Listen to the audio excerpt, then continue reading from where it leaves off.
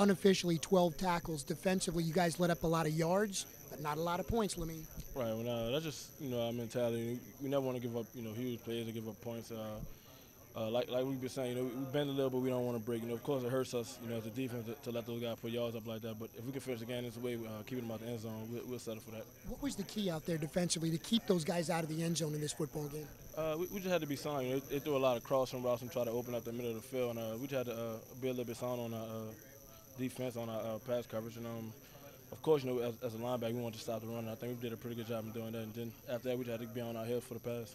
The preseason goals kind of went out the window with the loss to Alabama, but what does it say about this team, the way you fought back against Mississippi State, Ole Miss, and today against Arkansas to close out the year right now, 10 wins for the 6th time in 8 years? I think it just shows our heart. We have a lot of guys on the team that blood, sweat, and tears LSU football. And that's just the makeup of our team. Everybody's all in. We're a family, and just to come back from teams that like you said, been putting up yards on us and just fighting back. Just shows our character. What do you think? Inside, back to the Big Easy, Sugar Bowl? Yeah, I love to go home, but it's up to the BCS people. Whatever game we playing, we're gonna come out 100% fight. I know you suffered a little nick, a little left knee sprain. How are you? You okay? Yeah, I'm pretty good. Just a little, just got rolled up a little bit under the pile. Nothing I should be worrying about for the bowl game.